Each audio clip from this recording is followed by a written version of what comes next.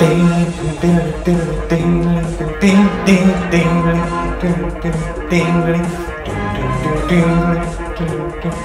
this?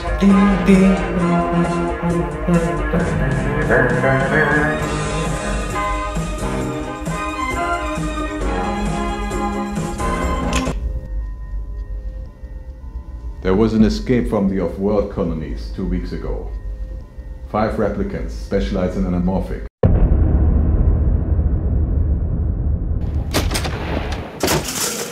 Hey, Dierk. Brian? I knew you would be back at the Scope Chapter 1. So you want to shoot Anamorphic yourself? Well, sit down.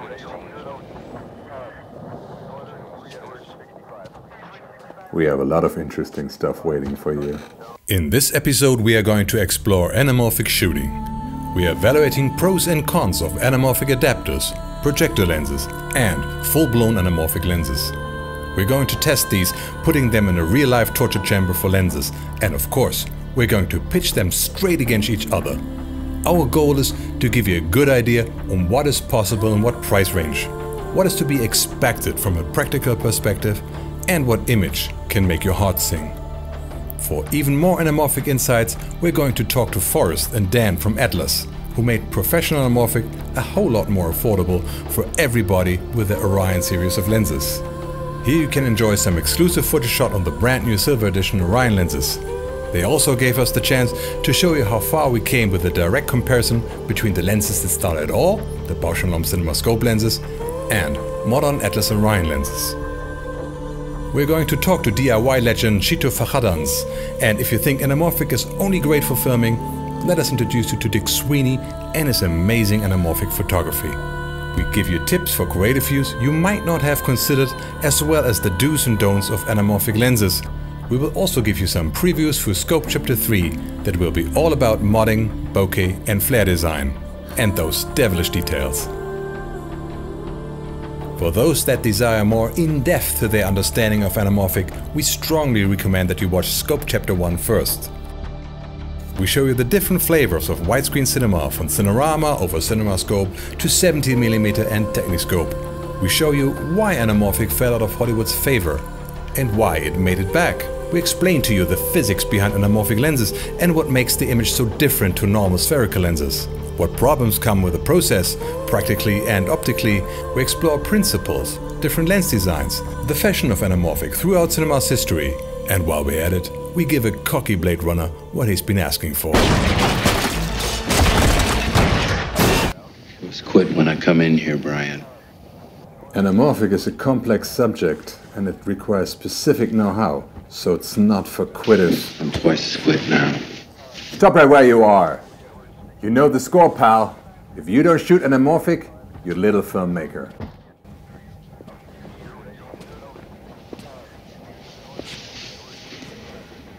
No choice, huh? No choice, pal. This is Scope Chapter 2.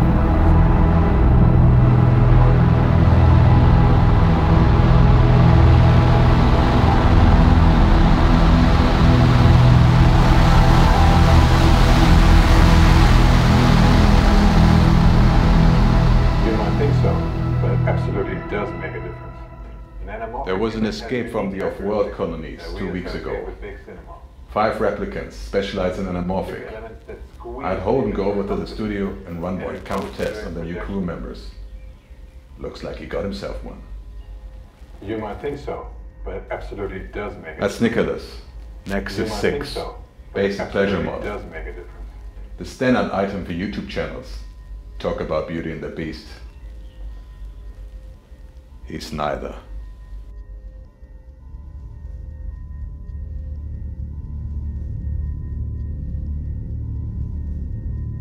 What's this? That's Forrest. Trained for an off-world lens design squad. Optimum optical efficiency.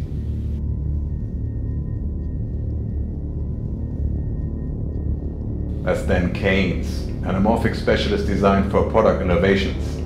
He cannot be stopped. We're going to talk about the past, present and future of anamorphic in the industry, and about their personal journeys. The next skin job is Cheeto, probably the DIY expert. He can review anamorphic lenses all day and night. The only way to hurt him is to make him shoot spherical. Every anamorphic adapter projector lens you ever heard of. He probably made a video about it already. He also has amazing DIY tips. Which is what? Ever tried to build your own split diopters? We will refer to Cheeto in his videos throughout this episode. The fifth skin job is Dick Sweeney, trained for a kick photo shoot, photography and anamorphic. He does both. There are endless possibilities combining different style projector lenses or adapters with lenses combining their characteristics for an always changing image. It's just like constructing your own racing machine. And if the machine doesn't work? It is certainly not practical and nothing you really want to use on a high-end project. But the brave can really play around and develop their very own magic sauce.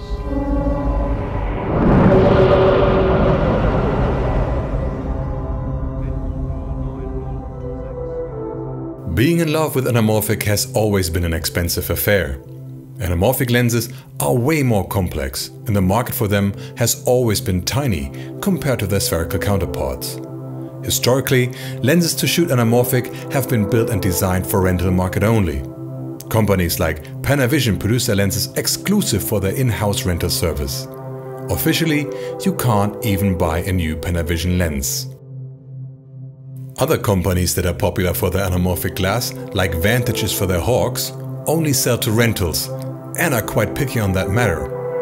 And those companies that sell to the public, like Zeiss and Cooke, well, the price for a complete set can quickly exceed that of a house. The anamorphic market used to be an exclusive club for the top dogs, and a good portion of it remains just that. Thankfully, the digital era liberated parts of the industry and made a lot of things more accessible. And also, there has been a growing community of people that use DIY solutions. The solutions we are going to look at will range from about $250 all the way up to $15,000 for a single Cine lens. As said in the intro, our goal is to give you a good idea on what is possible at what price point, what is to be expected from a practical perspective, and what image can make your heart sing. At the end of this episode, you should be able to decide whether you build your lens yourself, you rent something for a specific project, or if you become an owner-operator with the option to rent your gear to others.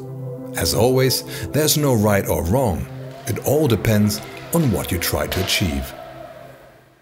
We actually wrote to Panavision, Vantage, Cooke and to Zeiss to ask if they would like to show us how much better their lenses are compared to the more budget-friendly options that we will test today.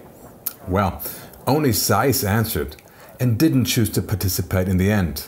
We even tried to rent Vantage Hawks through the Marmalade, the production company who so kind to help us on this and other episodes.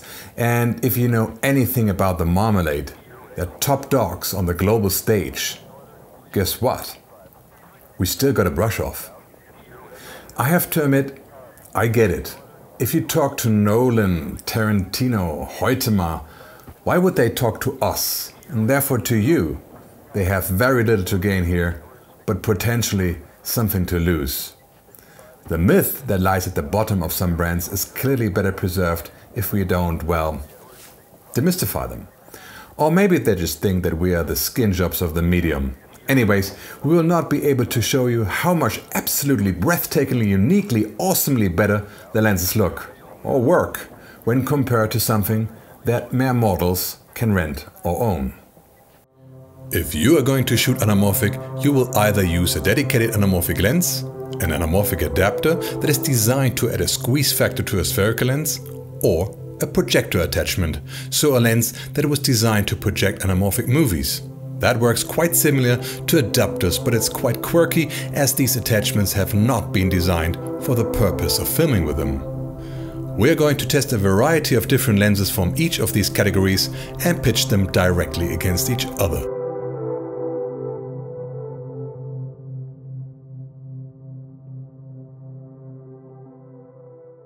Before we go into the test, it makes sense to answer some simple questions. What sensor format, aspect ratio and resolution is the best to shoot anamorphic? As always, there's not one definitive answer to that question, and it depends on the given lens, camera, and most of all, on the desired result.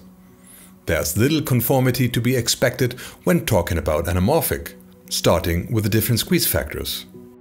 If you want to know what squeeze factors exist and why, we suggest you revisit Scope Chapter 1. There are many different aspect ratios, and all of them can be used with any anamorphic stretch factor by cropping. Some aspect ratios are connected to specific stretch factors. The most common desired aspect ratio is 2.39 to 1 for classic widescreen. There have been slightly different ones like 2.55 to 1 in the early 60s that have been used in modern times for nostalgic reasons, like in La La Land. Still, the most important aspect ratio is 2.39 to 1, sometimes expressed as 2.4 to 1. If you want to go wider or taller, go for it, but know why you do it. This aspect ratio is the result of using a 4 perforation 35mm film with a soundtrack, stretched to twice its width using a 2x anamorphic lens. If you translate 2.39 to 1 to an aspect without anamorphic squeeze, so simply divide the width by 2, that is 1.2 to 1. Translated to video taxonomy that only uses full numbers, that is 6 to 5. So, shooting 6 to 5 will give you a native 2.39 to 1 aspect ratio when using a 2x anamorphic lens. A good rule of thumb is to use a 6x5 crop with a maximum height given the sensor format and the available shooting modes. Of course, shooting a slightly wider aspect like 4x3 or a larger crop like in the case of Alexa OpenGate can be helpful if cropping in the post is desired. Be aware that most anamorphic lenses vignette and or distort severely outside of the format they were designed for. The wider, the worse. Anamorphic is by no means bound to this aspect ratio, and Netflix, for example, prefers a 2x1 aspect ratio. This can be achieved by using a different anamorphic stretch factor, which will change the look, or by simply cropping the anamorphic image, reducing the utilized sensor real estate and therefore the resolution. You can use this formula to calculate any native aspect ratio for any given process. Sensor crop aspect's width, W, divided by its height, H, multiplied by the anamorphic stretch factor A to 1. For example, 6x5 with a 2x anamorphic squeeze would be 6x5 equals 1.2 times 2 is 2.4 to 1. The astigmatism inherent to an anamorphic process gives the image a softness that makes resolutions, or the loss of resolution through cropping, much less important compared to a spherical process. Generally, you should shoot with the most resolution available given your camera and lens, but not worry too much about the lack of resolution. No matter what resolution you throw on it, the lens has more impact on limiting the perceived detail than the resolution provided by the sensor. If you desire a real 4K release, and Netflix can be quite anal about that in their own productions, does 4K refer to the material after the disc squeeze or before? The anamorphic process doesn't really add resolution in a physical sense. It is an optical upscale on just one axis. So it should be the resolution of the sensor crop, right? Here is a scene of Netflix's own You that was shot on 2x Todd-AO 35 lenses on an Alexa LF, and it is released in 2x1. If the full open gate height of the sensor is used, the 1x1 crop that will result in a 2x1 will have an effective horizontal resolution of 3096 pixels. Far off 4K, but more than that of an Alexa Mini that would yield 2202 pixels for a 1x1 crop. So, for Netflix, it seems like it's the de-squeezed resolution of the footage that determines 4K. I'm quite amazed that the Todd-AO designed for 35mm covered the Alexa LF 1x1 crop. Maybe they used an extender, I don't know. Look how hard and quickly the sharpness decreases off-center. Everything that is not right within this area is just mush. The most amazing thing was that I didn't even notice that when I actually watched You the first time, and that should put my previous statement in perspective. Generally, you can use any sensor size to shoot anamorphic, depending on the lens or setup that you use. But anamorphic benefits from a tall native aspect ratio, as more sensor real estate can be used, depending on the squeeze factor and the desired end format. When we are looking at 2x anamorphic for classic Cinemascope aspect, different sensor sizes utilize different crop sizes. As the width is flexible, effective sensor size is usually described by the usable height. Normal full-frame sensors have a relatively high aspect ratio of 3:2. Vista Vision and LF being just cinematic terms for what is known in photography as full-frame. This will allow for 24mm height if the camera offers to record the full sensor, often referred to as open gate, or has a 6:5 mode utilizing the full sensor height. The Alexa LF sensor is slightly larger, but not in a meaningful way, offering 25.5mm. The Red Monster sensor is a bit wider than full frame, but not as high, with 21.6mm. The Alexa with a 4:3 sensor allows for a 4 perforation height super 35mm crop with 80mm height, which is pretty much identical to the size of film. Cinecams that don't have a full-frame sensors are usually declared as Super 35 or DCI aspect sensors. That means that they have a wider native aspect ratio, something around 1.9:1. With these wider formats, you have to use a relatively small crop, making cameras with these kind of sensors a less ideal choice. All red cameras, the Canon C lineup except for the C500 and C700, all Varicams, and all Blackmagic design cameras larger than Micro Four Thirds have a wide sensor aspect ratio. If you crop these sensors to 6:5, you lose a lot of sensor real estate and use a height of around 40mm, making them almost as small as Micro Four Thirds. As the name implies, it has a native 4:3 aspect ratio and lets you utilize most of the sensor estate for Cinemascope. If the camera offers anamorphic or open gate modes, you can have heights of around 30mm. The Blackmagic Pocket 4K utilizes 19×10mm of the sensor estate. The usable 6:5 crop is therefore significantly smaller than that of Micro Four Thirds. It will give you 10mm sensor height. While you can always use anything to shoot anamorphic, you can see that a Pocket 4K wouldn't be an ideal companion for an anamorphic cine lens unless you use a focal reducer. It can be great to use with baby scopes. Most modern full-frame mirrorless cameras are quite good companions for anamorphic shooters if the camera offers open gate or anamorphic modes and decent codecs. Many full-frame cameras only support 16:9 when in video mode, limiting the recorded sensor height. Like for example, the Sony A7 series can utilize a maximum sensor height of 20mm in video mode, while a Panasonic S1H has an open gate mode that allows for 24mm height. You should also keep an eye on rolling shutter, if your camera has a rolling shutter, that is. If the sensor image is stretched out horizontally, the effects of a slow rolling shutter is enhanced. If your setup suffers from these effects, choose a camera movement that doesn't cause rolling shutter artifacts. We will talk a lot more about taking lenses, vary diopters, rigging and so on after the main test. But we thought that it's more interesting to you to see some results before we go all the way down the rabbit hole. I don't work here anymore. Of course, the best way to test a lens is to put your camera on a tripod, filming a chart and a model with some techy light chains in the background, and then having someone shine a flashlight into the lens. This will just show you about everything you need to know. And it's just so boring. So we will not do that. We would rather give you the opportunity to feel the lens. We would have built something like the set of the last Highlander fight or similar to make this test for you. We will have to wait for things like that until we have a couple of thousand Kubrick members. But we managed to get a setup together that's something awesome nonetheless.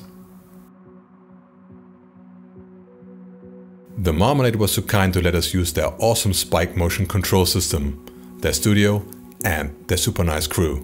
Thank you so much, you're awesome. Our test camera is mounted on a spike robot that will ensure repeatable movement to give you something that is dynamic but still very comparable. Niklas Eichten is on the controls of the spike system.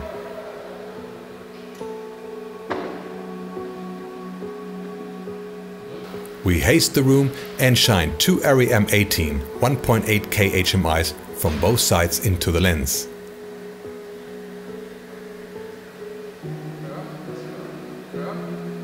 A second spike robot is equipped with a 400 watt Joker HMI that will produce moving flares. An Arri sky panel will fill in from the front, so we have a ton of light in the set. This setup is pure optical torture. This will really bring out the best and the worst what these lenses have to offer, especially in terms of sharpness, flaring, contrast and distortions. The candelabra in the background will allow you to judge bokeh. Of course, we know that the haze is kind of counterproductive in a lens test, and if you think this makes it irrelevant, go and watch some charts. Dierk the Daring is our knight for a real cinematic motive. The armor is an authentic replica of a knight's armor used in the late medieval, and Dierk is an authentic swordsman with decades of experience in the martial art. Together we choreographed an attack move that will work for the shot. For all the tests today we are going to use the Cinefinity Marvola F with a full frame sensor. The Cinefinity has a very practical sub-mount system that allows us to swap PL and F mount on the fly. The 6K sensor will allow us to test 2x anamorphic lenses that cover full frame with a 5K 6x5 at 24mm height, or if the lens is designed for 4 perforation 35mm film with a 4K 6x5 crop of 20mm height. That is a bit more than the 18.67mm or 4 perforations, but it works for all candidates. For 1.33 adapters, we use the open gate mode, utilizing the whole 6K 3:2 full frame sensor. We get Dierk ready for shooting, now in full armor. Thanks a lot to Tom Hauser for taking the role of the squire to Dierk. It is impossible to get into the armor without help. Focus is critical for this test, and focusing anamorphic is not an easy task.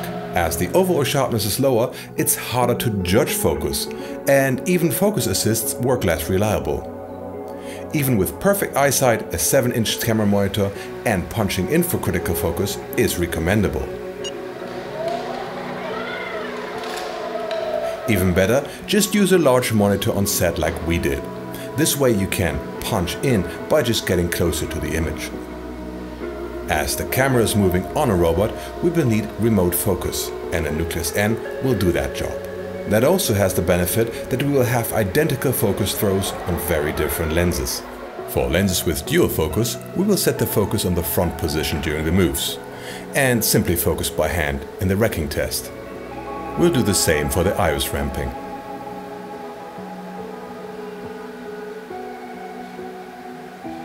Now that everything is in place, let's shoot.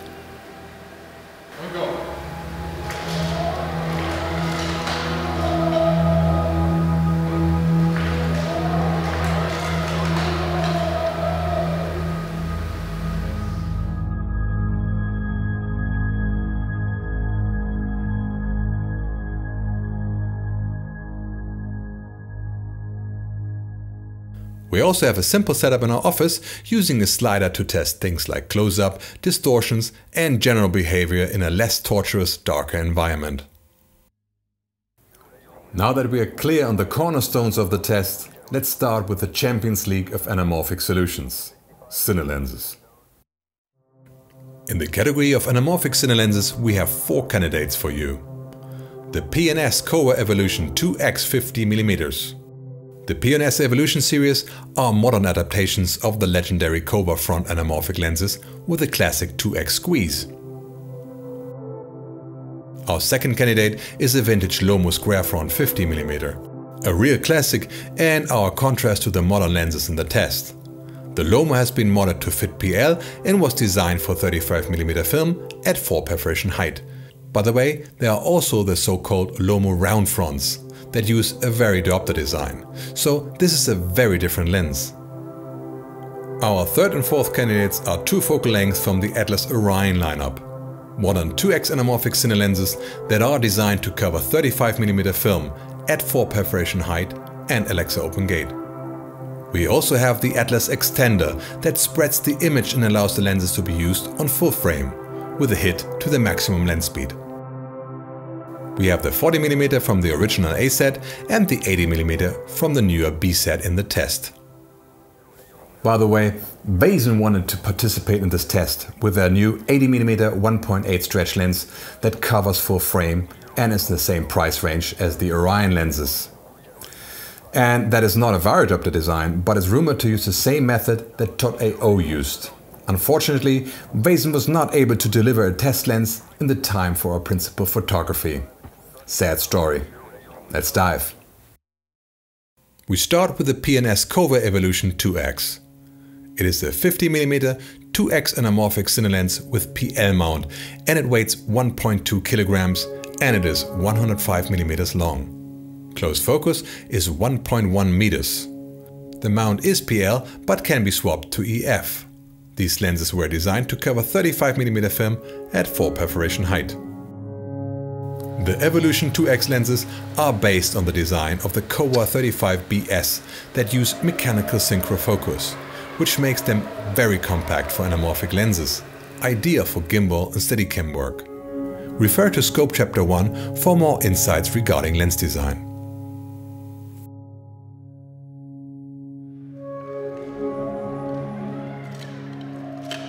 It has low contrast and flares easily.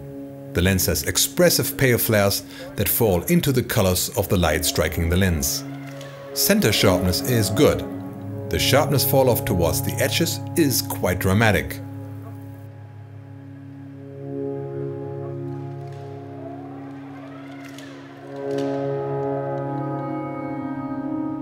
While it doesn't really hold up to heavy cropping, 16:9 aspect crops work just fine.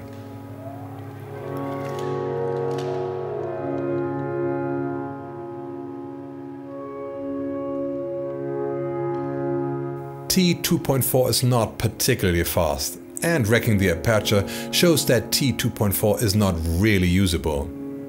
You will want to shoot at T4 or higher to sharpen up a bit. Wrecking focus reveals strong breathing. Bokeh is nice and round at the center and a little distorted towards the sides.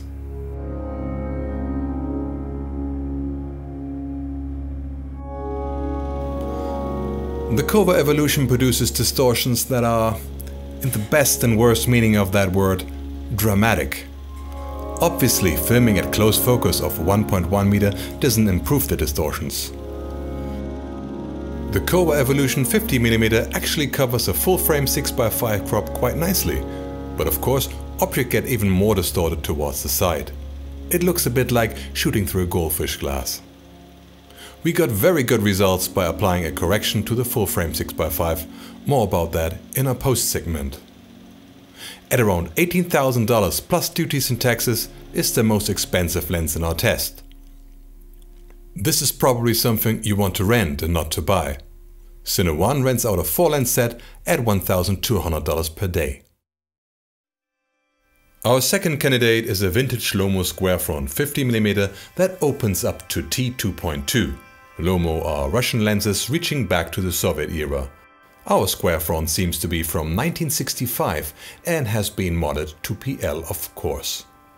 Being a relatively old lens that is still in original housing, it requires more torque to focus than the other lenses in the test, but it's workable. Like the Evolution, it's a mechanical synchro, and while it's not as compact, it is still light and small compared to Variopter designs.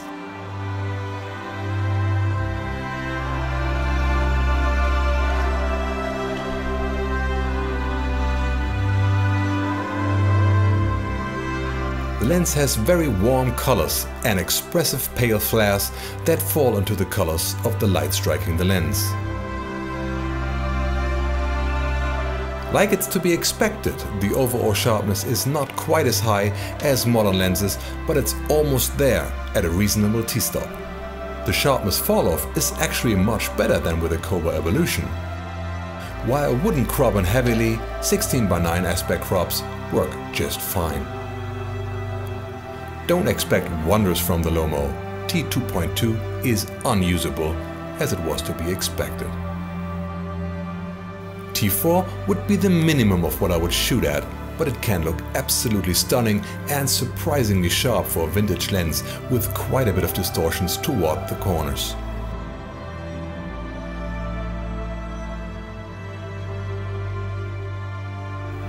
We can show you close focus, as this is already the closest you can focus to, with about 1.6 meters.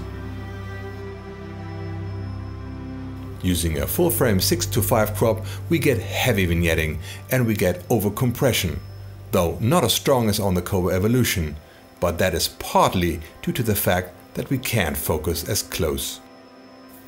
The image of the Lomo seems to be very slightly compressed vertically focusing close, which is probably the reason why close focus is so limited with this lens. It would give you a lot of mumps getting closer. We have computers today, and this is an easy fix by stretching the image out vertically for close focus scenes. A Lomo square front like this is usually traded in sets and goes around $10,000 per lens at this time. Cine One rents out a 3-lens set at $700 per day.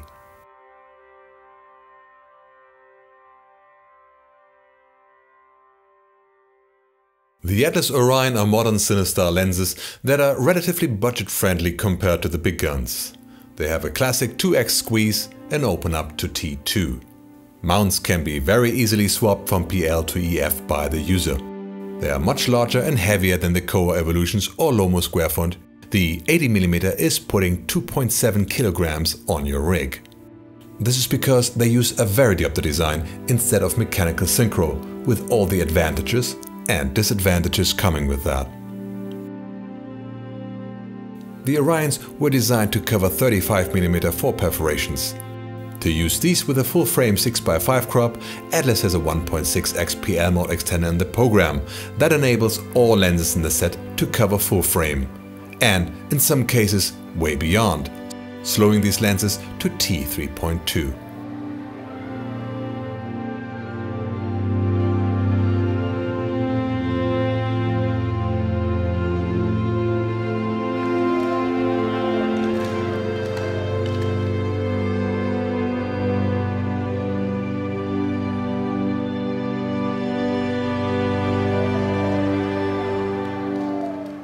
The Atlas Orion 80mm delivers a sharp image with high contrast and saturation. The image holds up quite well, even at 200% magnification. Cropping to 16:9 aspect is unproblematic. It produces strong blue streak flares and purple circle flares.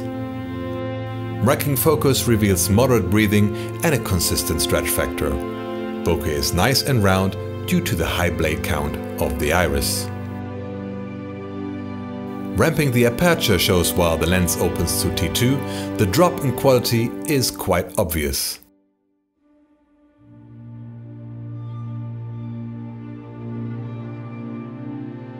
At T4, everything looks fantastic.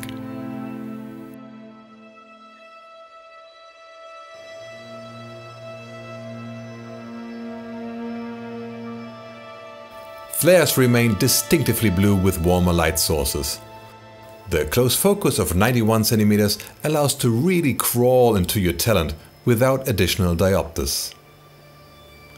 While the 80mm has been designed to cover 4 perforations, we were surprised to see that it actually covers 6x5 full frame with only very mild vignetting when used without the extender. This will deliver a field of view comparable to a 60mm lens when used without the extender. It is quite intriguing that the 80mm can be used as 2 focal length in this way. Of course, this will give slightly wonky edges, but definitely something one can live with, especially as that wonkiness is even less apparent on close focus. Besides the high weight that comes with the varidiopter design, there is very little to complain about, if you like the expressive blue flares. Of course, one needs a wider focal length to get around, so let's just throw in the Atlas Orion with 40mm focal length.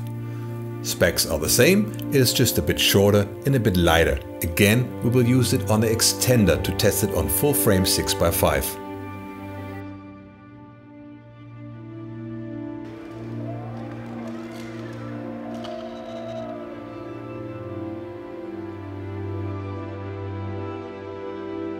The Atlas Orion 40mm is not quite as sharp as the 80mm, but delivers the same high contrast and saturation with matching flares.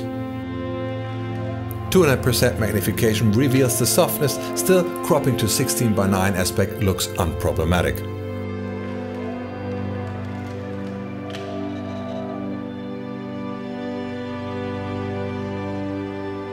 Bokeh is nice and round due to the high blade count of the iris. Ramping aperture shows the same drop in quality when the 40mm is shot wide open. A sweet spot is around T4.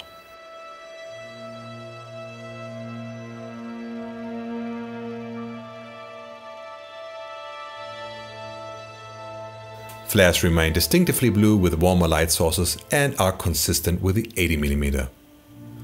The close focus of only 56 cm allows quite tight framing for such a wide lens. Removing the extender reveals that the 40mm vignettes hard on the larger format. As the rare elements protrude quite far, the 40mm Atlas Orion cannot be used with the EF to MFT Speed Booster Ultra. The Atlas Orion lenses cost $9,000 per focal length and rentals are around $250 per lens or $600 for a 3-lens set per day.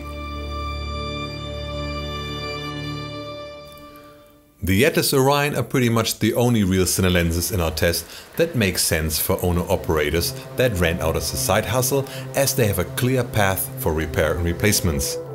With the extender that goes for $1,900, the 80mm and 40mm focal length can be used as a workable microset, always leaving the option to get more focal length later, which can be difficult with the lenses like the Lomo and hellish expensive with the Cova Evolution. The Cova Evolution is definitely an interesting choice for anything that requires low weight and compact form, like gimbal, Steadicam or drone work. Images are beautiful at a price. I was surprised that a lens from the 60s was able to hold its place. The Lomo gives you more distortions than Variadapter lenses, but they definitely have their place if creative choices allow for them. Flares and colors are beautiful, and as we said in chapter 1, perfect is the enemy of the great. Be aware of mechanics that are a far cry from modern lenses and a close focus that is best described as non-existent.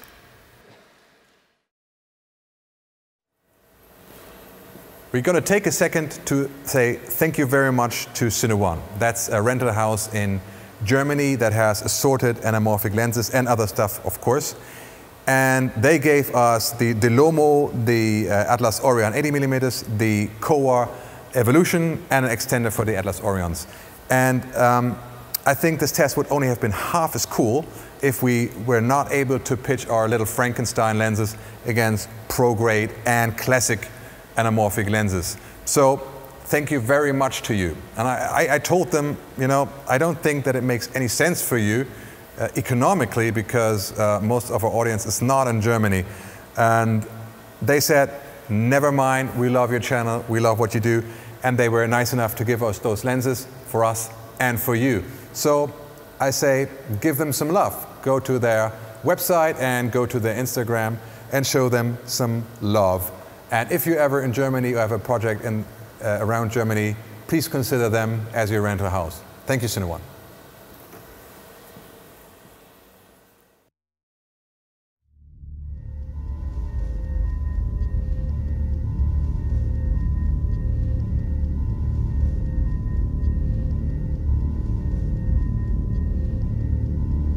What's this? Sometimes replicants dream. We invited Forrest and Dan. These guys followed their dream and developed the Atlas Orion lenses. They will talk a bit about the past, present and future of Anamorphic, as well as their personal journeys.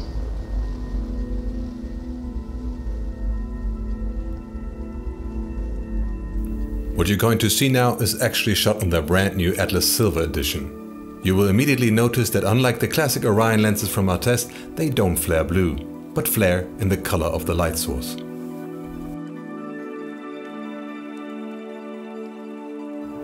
A memorable time for me in the DIY space was finding the Anamorphic Shooters group, finding a community of people that were willing to share the same creations and inventions that they were passionate about.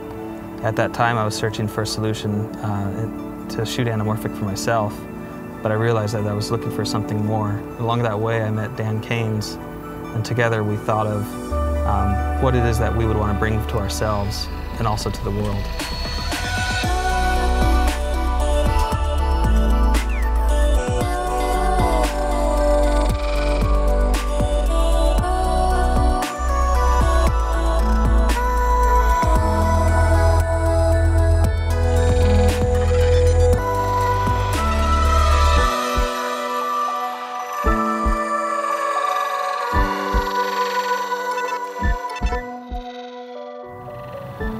I really cherish the history of anamorphic cinematography, and really the most beautiful thing about the history is that some of the most interesting aspects of anamorphic cinematography are the unintended consequences that came from a technical design created by a business mindset to serve artists telling a story.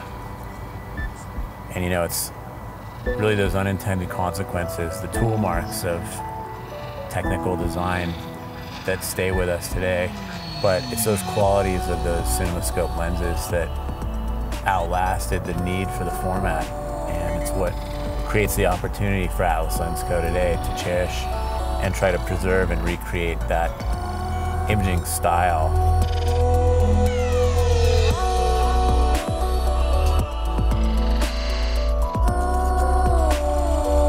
The moment I knew that the Orions were more than just an idea was probably holding them for the first time after assembling the prototypes. I was able to compare them against the original SolidWorks CAD model and realize that this was something that existed in the real world and that you could get an image through it. It was exactly like we designed. I felt like it was something that the world had to see. Some of the unique things about my approach to lens design is to find the specific areas that we would deem character or attributes of a certain lens design, and figuring out how to quantify that into the computer, something that we can make into a repeatable task. So I like to seek out every aberration or lack of aberration and figure out what it is that we find to be generally a pleasing look. The most surprising moment when building the Orion series and building Atlas Lensco with Forrest was just when you think you've got it all figured out, a whole new world opens in front of you and you realize you had no idea what you were doing at all. That's really what I love about optical engineering and optical science. It's the intersection of the tangible and the intangible world. There's things that are right outside of our human perception happening all the time. We have some entirely new product subcategories that are in the pipeline, and we think that's really going to change the way people perceive and work with anamorphic cinematography. At Atlas Lensco, we're rebels. With a cause. Thanks, Forrest and Dan, for hanging and for sharing your dream with us. Can't wait to see what you're coming up with next. Sorry that's so corny, I'm trying to be melodramatic. I hope it's okay. It's the car. You have to start from one of those fundamentals. There's creative ways to use them. There's creative ways to change them, and if you can't design it. Forrest and Dan also filmed an in-depth garage talk about anamorphic, DIY, mentors, lens design, character and many other things. It's brilliant and full of interesting things, but too long and detailed for this episode. So we released it as a satellite episode. Link is in the corner and in the description. Watch it, it's worth it. Thanks to Dan's love for the history of anamorphic and the preservation of Cinemascope lenses, we can now show you how the original Bausch & Lomb Baltars looked. Cinematographer John Pierce compared Atlas Orion lenses directly against Cinemascope Baltars. An interesting piece for everybody that considers shooting with vintage lenses.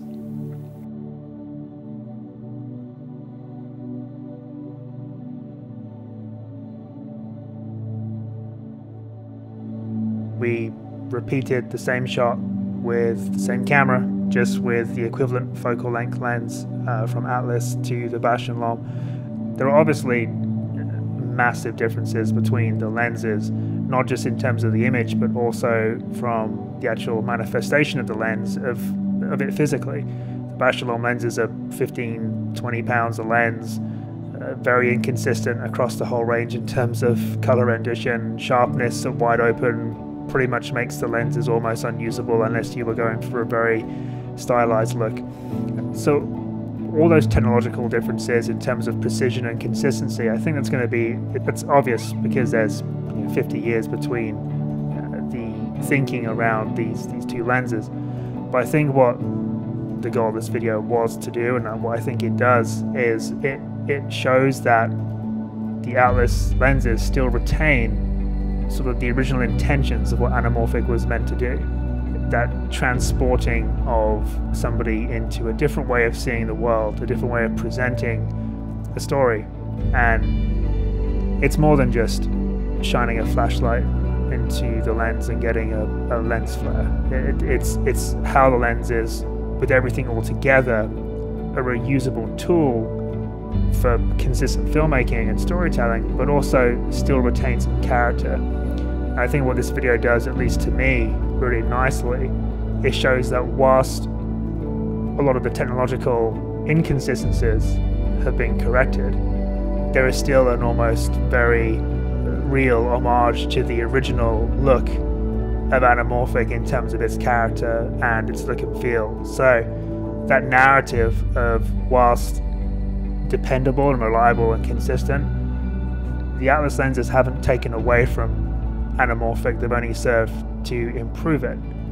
I think presenting that idea in a nice, approachable way is really where this video can help serve to show some of the intentions behind Atlas and what it's always been trying to do when it comes to providing tools to people to go off and tell stories.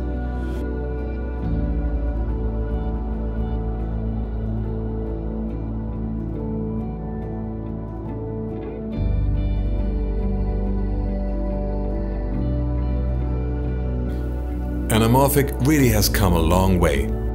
Thanks a lot for producing this insightful piece, John, and for sharing your work with us. Please visit John's website at johnpierce.com. I'll put a link in the description.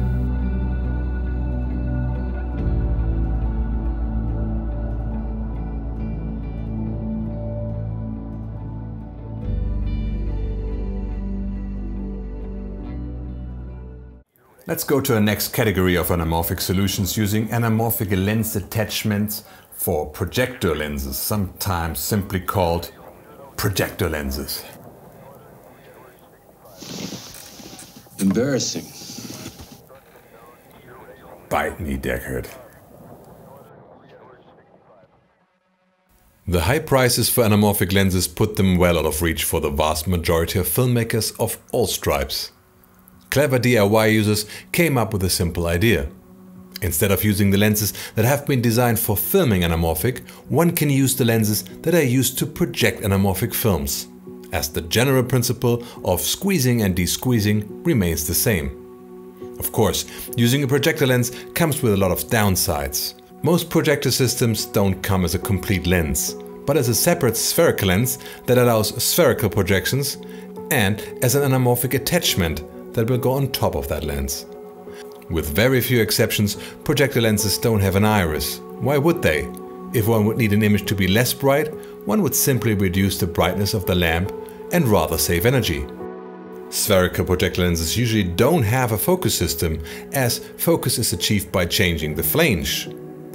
Also, one never ramps their focus during the showing of a movie. Most systems have to be focused on the spherical lens and the attachment separately, making them dual focus systems. There are exceptions, and we're going to test one of them. Of course, projector lenses don't have any mount that is adaptable in a conventional way. Projector lenses are usually not very wide unless they are used in a very short throw scenario, for example in a flight simulator. Anamorphic lenses are used for movie projections that always have a somewhat narrow angle of view. A huge silver screen comes with a huge theater, and the relation between screen size and distance between projector and screen remains about the same. Some shortcomings can be easily fixed.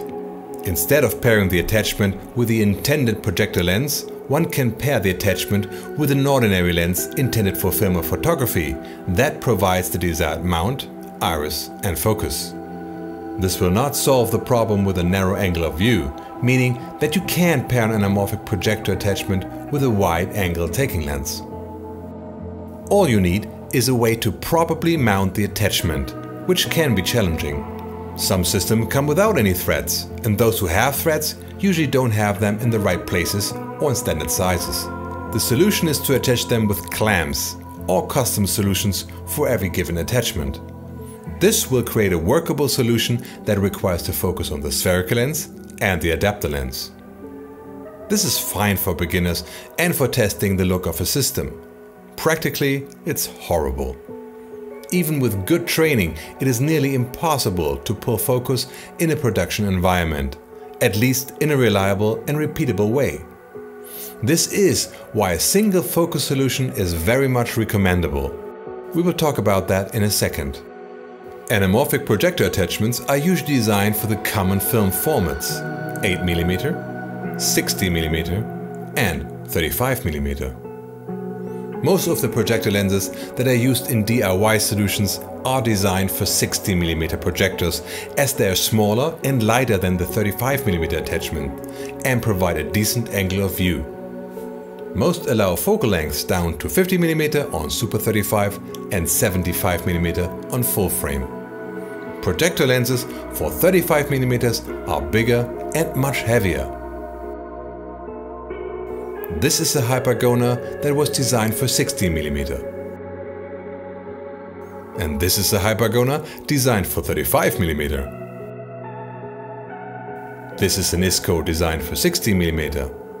And this is an ISCO designed for 35mm. Usually 35mm attachments have a larger rear element than 60mm lenses, given the larger format they were designed for. This means they allow for bigger front elements on the taking lens and the iris to be wider open. But as you usually don't shoot anamorphic faster than f2.8 to achieve a decent sharpness, this is not a practical advantage. Hence, the wide and says becomes a burden without a benefit, making 35mm attachments less attractive in a normal shooting environment. As 8mm was used mostly for amateur filming and distribution of anamorphic movies in that format was limited, there are very few anamorphic solutions for the format. Still, there are a couple of so-called baby scopes on the market that have their fans, and the good ones are quite expensive. They can be used even on large formats by using longer focal lengths. We are going to test 4 projector attachments for you. A relatively modern ISCO Ultrastar Red, a hypergona for 60mm projectors, a hypergona designed for 35mm projectors, a very compact Bell & Howell, and a Kowa 8Z. All of them have a 2x stretch factor. We're going to test them using a full-frame 6x5 crop for a classic cinema aspect ratio. As our taking lenses, we will use our favorite vintage lenses. Our test uses fast vintage lenses. Lenses with huge front elements, much bigger than all of the rear elements of our attachments. This will introduce vignetting. We have a lot more on that in our later sections about taking lenses. We really liked the look in most of our tests and found the vignetting to be tolerable, even attractive. Now, with the main night test and due to its brightness, that vignette caused the attachments to underperform in that specific setup. You live and you learn. With the darker setups, those lenses look very nice. I think we will demonstrate that you can achieve very usable images with the right focal length with a mismatch of lens sizes. To get something more usable in a normal shooting environment, one can attach a variable diopter in front of the projector attachment and taking lens combination, achieving a single focus solution. All you need to do is to focus the taking lens and the anamorphic attachment to infinity, and the variable diopter will allow simple and precise focusing. as well as practical focus ramping. There's a variety of varial diopters by different manufacturers for different price points on the market. We will put links for popular choices in the description. This is a hardcore DNA that is very popular and delivers a high quality image. Most variable diopters are optimized for the normal range, meaning that they don't work optimal on longer focal length. Rapido has a variable diopter in the program that is optimized for longer focal lengths. As always, there are drawbacks with the usual variable diopters. To allow for a relatively wide field of view, variable diopters have to be quite big, and that makes them heavy. As projector lenses usually don't have threads, the variable diopters requires alternative mounting solutions, as they have to be in front of the anamorphic block. The weight of the system is far off the center, creating a lot of leverage. Using rails and lens support becomes essential to protect your gear. Rapido offers a housing solutions for many different attachments called front metal jacket, or short FMJ. It deals with a lot of problems with providing suitable threads on both ends and a super sturdy connections to the rails, making wiggle a thing of the past. There are no FMJs for 35mm attachments because they would just be too large. For our test, the ISCO Red Star, the 60mm Hypergona and the Kowa are housed in a front metal jacket and are focused using a hardcore DNA varial diopter.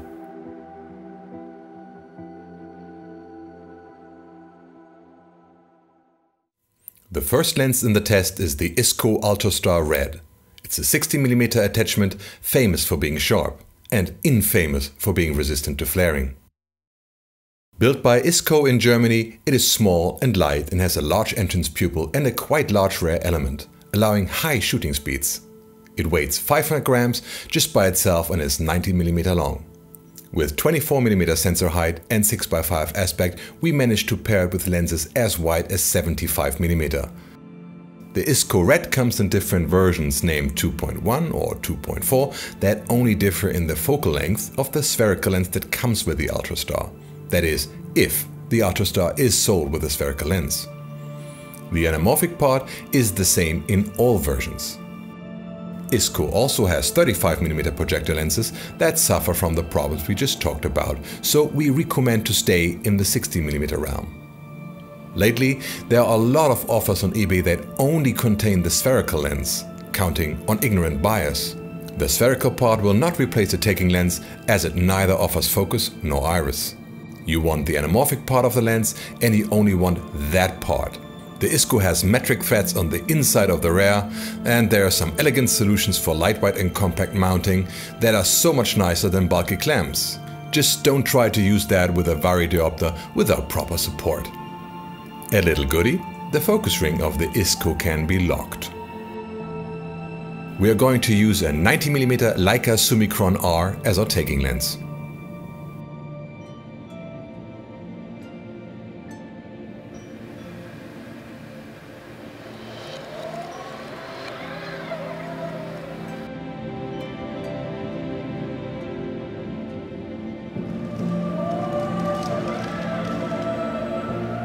The ISCO's modern coating work well in the torture set. It's amazingly sharp and clear for a projector lens. Colors and contrast look great. At 200% we can see my disability to pull focus, but I nail the forward position, and here the ISCO shows its glory. We are in Atlas Orion territory here. Subsequently, a 16:9 crop looks perfectly fine. But our setup also shows the problem with the ISCO. Even in extreme situations, horizontal flares are next to absent due to advanced multi-coating. Good for projectors, not so fashionable for filmmakers. Racking focus reveals moderate breathing and good performance from close to far.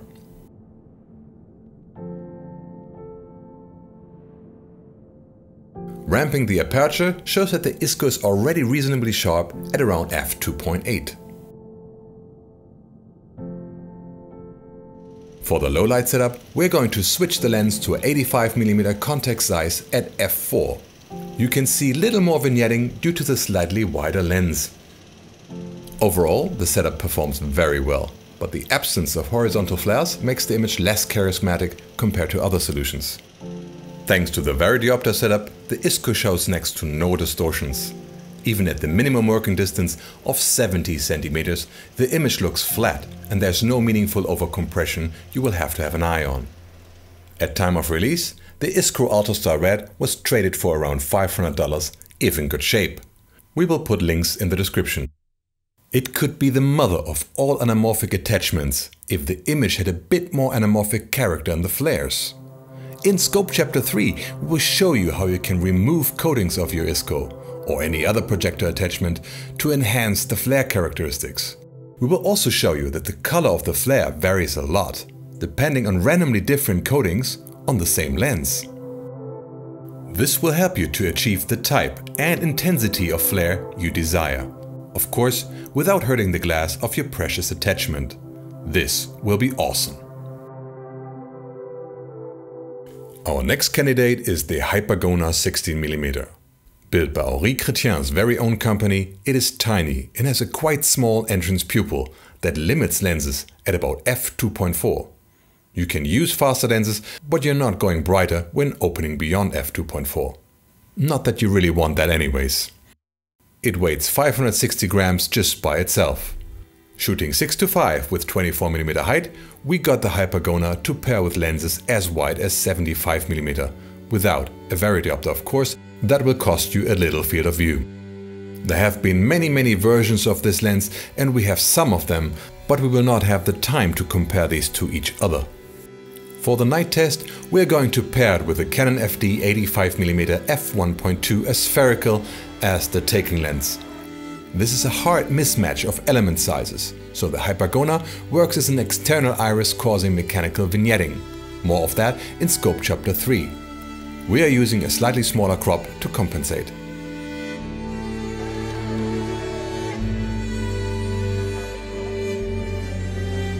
We immediately see that the Hypergona's image quality is a far cry from the Cine lenses, and our torture setup takes the lens to town, showing an overall mushy look. We can see that it produces expressive golden flares and some weird ghosting of the light source. 200% magnification reveals the softness.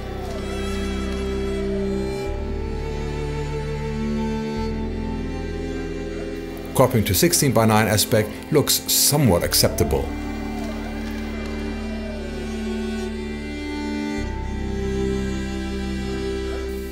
When we rack focus, we see strong breathing, and we see that the low blade count of the Canon FD causes visible edges in the bokeh.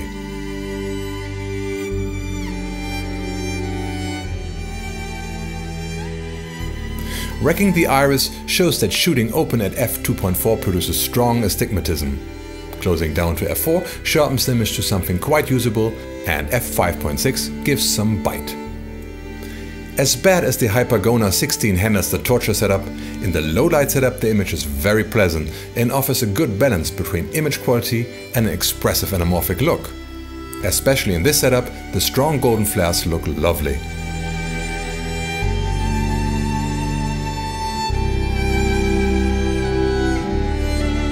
Distortions are quite severe towards the sides. The minimum working distance of a hardcore DNA at 70 centimeters looks like this, and again, distortions are strong. Of course, the distortions are quite easily fixed in post, at the price of a reduced field of view. The Hypergona 16 leaves a lot to wish for, but considering the price, it can look amazing in the right circumstances. Just don't torture it with too much light and keep it to f4. Before you dismiss the Hypergona as inferior to the ISCO, all of our Blade Runner spoofs in Chapter 1, 2 and 3 have been filmed with the Hypergona 16. The Leon sequences in combination with the Canon FD 85mm spherical at 24mm sensor height, and the Bryant sequences in combination with the Leica 90mm at 20mm sensor height. We chose the Hypergona over the ISCO as it provides a softer vintage look, fitting the original Blade Runner shots a bit better.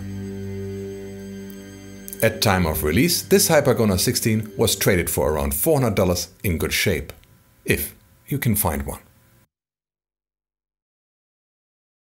More or less out of curiosity, we threw in the big brother of the 16, a Hypergona 35.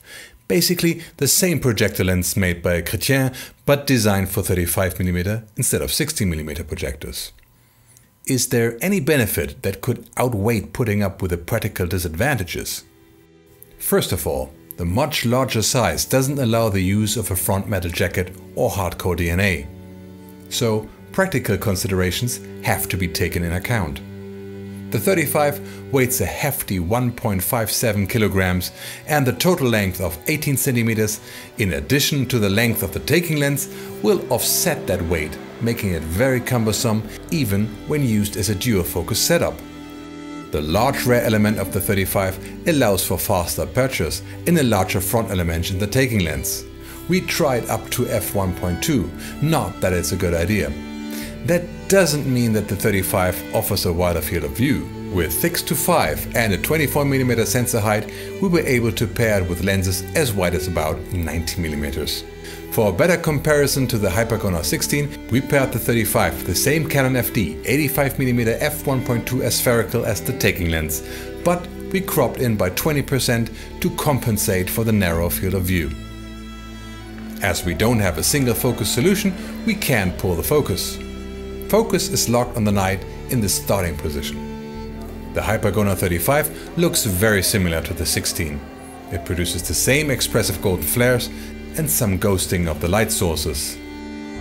Surprisingly, the much larger rear element doesn't improve vignetting.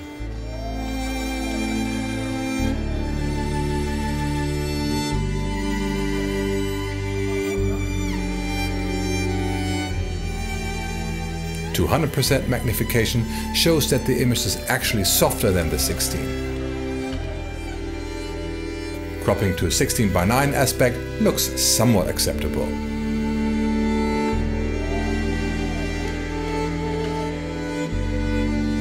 Racking focus is next to impossible with dual focus, and this shows how important a solid setup is.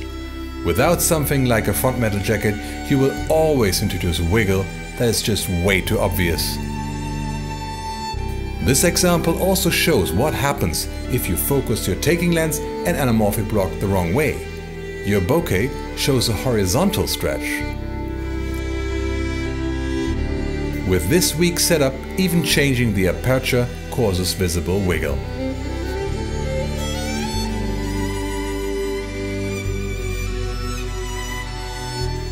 Just like with the 16, the Hypergona 35 looks just much better in the dark setup. We can see that it gets a quite sharp image at f4, and it shows way less distortions compared to the 16. The overall look, and especially the flares, are beautiful. At f4 the image is quite crisp, and even at 200% magnification it seems to be usable in this context. The large entrance pupil allows to open the taking lens wide, but as you can see, the image quality drops drastically. This will also introduce circle flares, like we have seen them in our episode about ultra-fast lenses. Interesting. The weight and size, as well as the lack of a single focus solution that neither breaks your arm nor the bank, makes the Hypergona 35 very unpractical, which is probably why it is by far the cheapest option in our test. At the time of release, the Hypergona was traded around $250, making it a nice toy for first steps in DIY anamorphic. We will put a link in the description. The Bell & Howell is one of the weird projector lenses out there. It is tiny.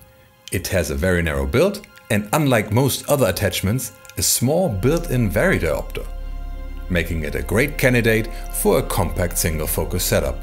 Of course, that comes with its own set of challenges. It has a 2x squeeze, and the narrow build takes its toll on the field of view. With 24mm sensor height and 6:5 aspect, we were able to pair it with lenses as wide as 120mm. For the test, we are going to pair the B&H with a 135mm Canon FD as the taking lens. The B&H is actually the native lens attachment for a Bell & Howell 16mm projector that you see in the low light setup. As the gate sits quite far in the back of the projector, the attachment has to be long and narrow, simply to clear the projector's body. Unmodded, it is next to impossible to pull focus with the B&H. This is why our test shot is focused on the front position and you can only judge the sharpness on that position.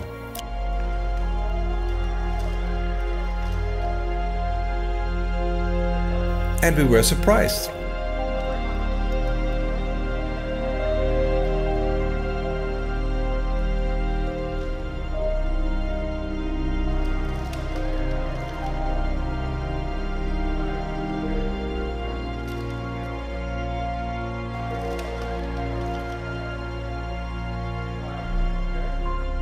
Focus racking will reveal the problem with the varidiopter.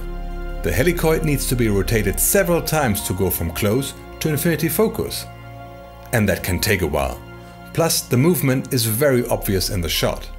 Don't worry, there's a way to mod the lens to give you a convenient focus throw, in just a couple of simple steps using the right gear.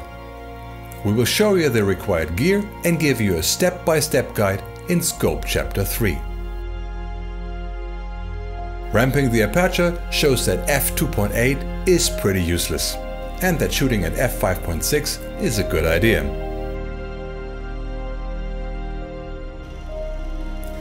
Shooting in the low-light set at f4 produces an image that is a bit mushy and warmer than the other scopes. Still, the Bell & Howell produces interesting flares and something far out of the ordinary.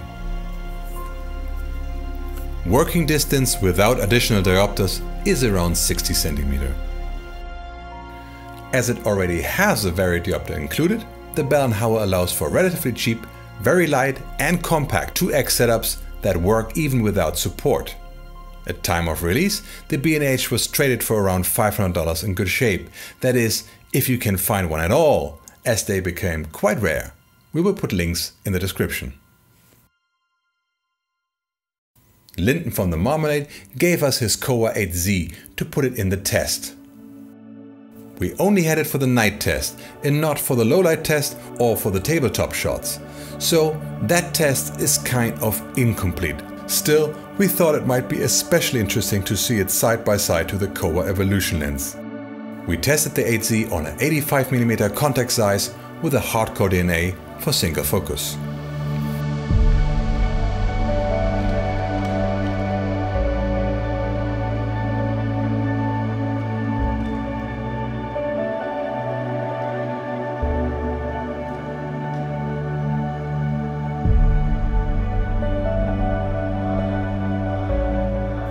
Just like the Hypergonas, the 8Z doesn't agree with the mismatched rear and front elements.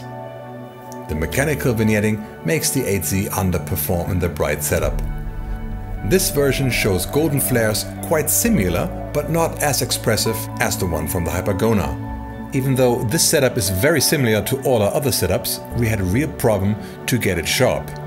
The Kowa is usually a very sharp lens. Our test just doesn't reflect that at all.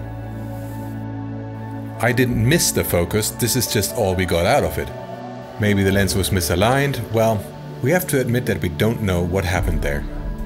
This is a 16:9 crop, and when we pitch this directly against the Kowa Evolution at the same crop, you can see that the difference in contrast and sharpness is quite dramatic.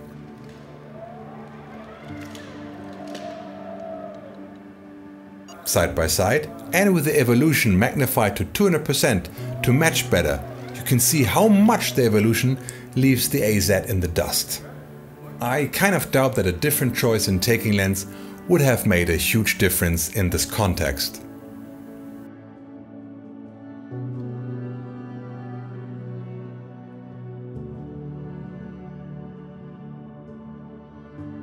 At time of release, the Kowa 8Z was traded around $1,000.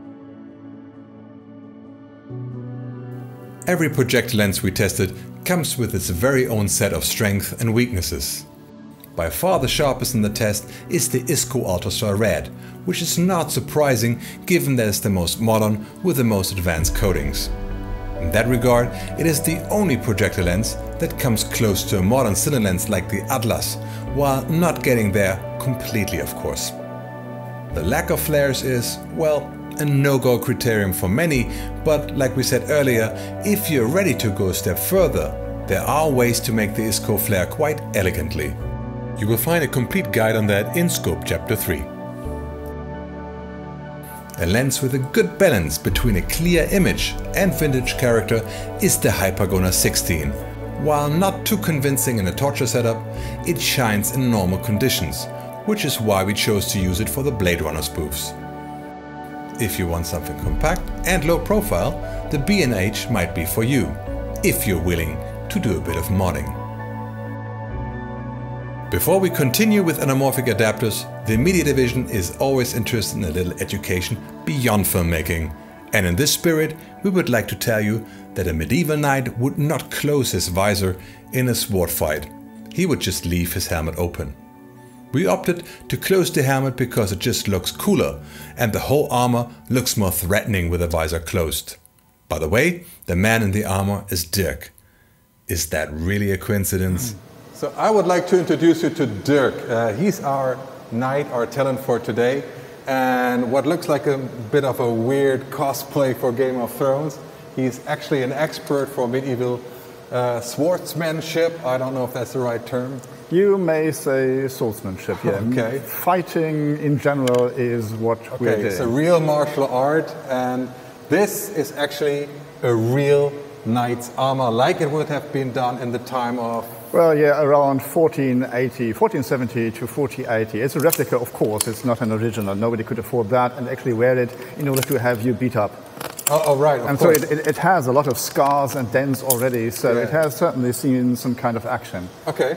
And it's very, very heavy, right? Well, it's not really very heavy. It is a bit beyond or under 30 kilograms, so that is quite decent considering it is distributed over the entire body. Yeah. So it is much more stressful to have a backpack of that, well, of that weight. Okay.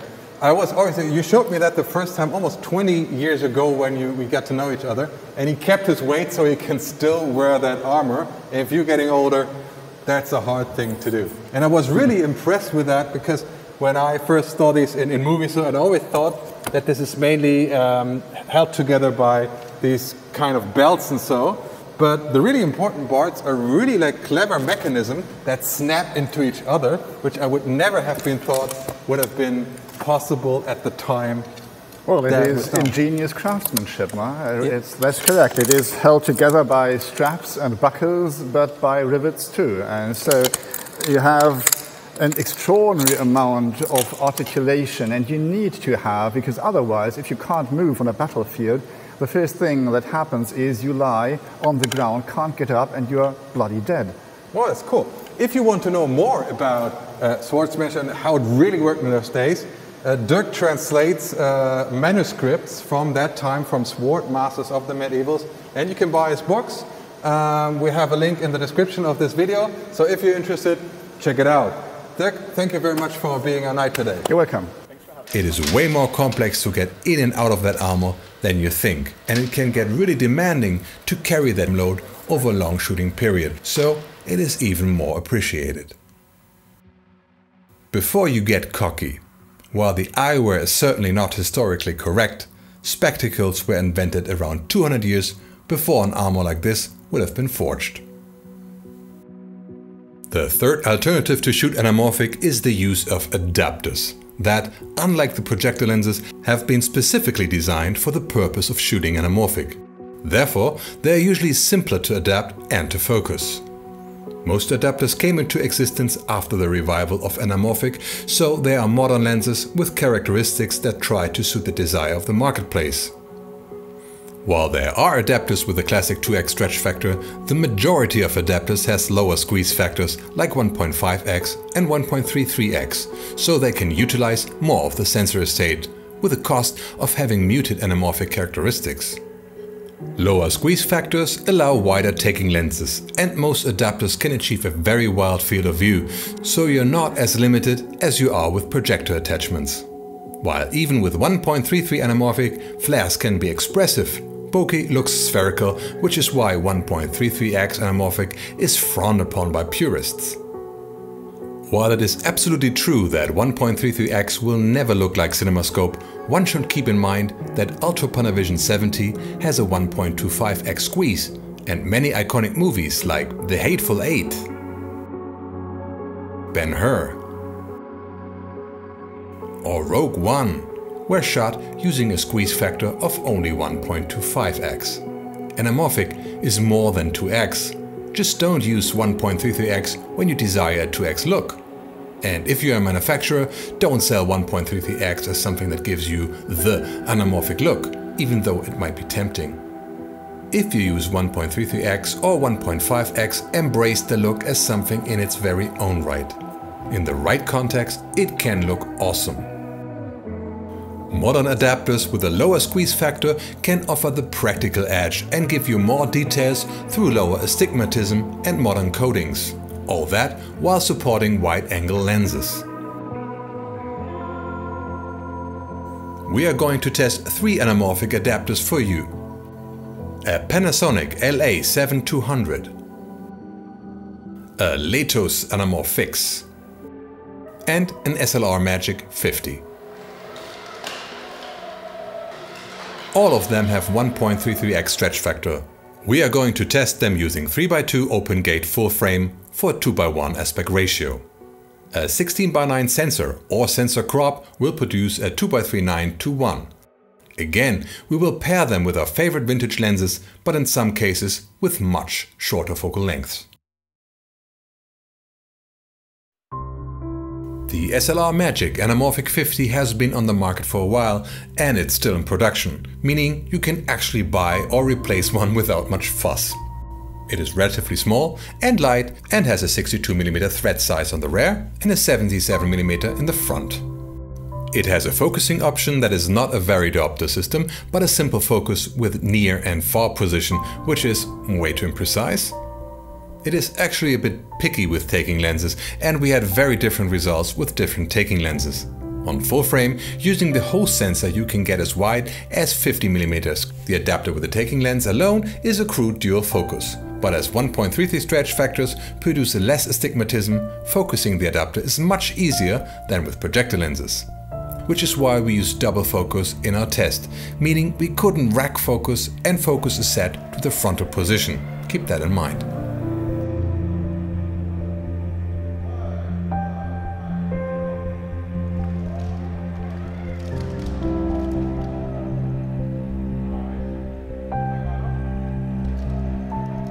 You can immediately see that the SLR Magic Anamorphic 50 produces very bluish and distinctive horizontal flares. A 200% magnification reveals decent sharpness, but nothing close to something like the ISCO, even though 1.33 has less astigmatism than 2x. Racking focus shows that bokeh looks, as suspected, very spherical. Ramping the iris shows that the large entrance pupil of the SLR allows you to shoot wide open. And what a bad idea that is. f2.8 would be our recommended maximum. The SLR works very well and the flares give you a somewhat anamorphic vibe. You can focus the SLR to quite close objects during the near position. We achieved 50 centimeters.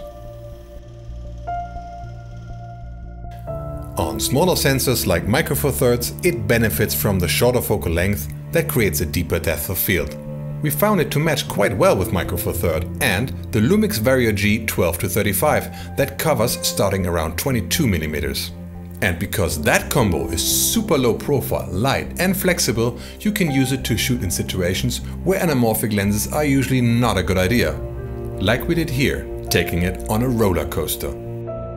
When the SLR's own focus is in the right ballpark, autofocus does actually work, which can be helpful when shooting in such environments. The flares are actually the best reason to use this adapter instead of shooting straight spherical. The blue is very intense and the flares look inelegant compared to other options, but as always, it depends what you're going for. And if you go for popping colors in something psychedelic, it can be exactly the flare to look for.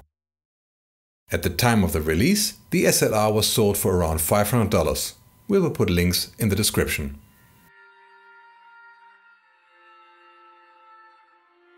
Our next candidate is the Litus Anamorph-X 1.33x, and that is a massive piece of glass in a housing that is built like a tank. It is short with only 8 centimeters, but it weighs a hefty 1.27 kilos. So lens support is an absolute must when using the Litus, which is why it has the option to attach one directly. It has a built-in clamp to adapt 140mm Cine lenses, but of course you can just use any lens with a 140mm donut ring. Using a Cine lens is a very good idea with the Litus, as the lens support at the adapter will not allow a lens to extend during focus or zoom unless you build a sliding system of sorts. The Litus holds what the SLR promises.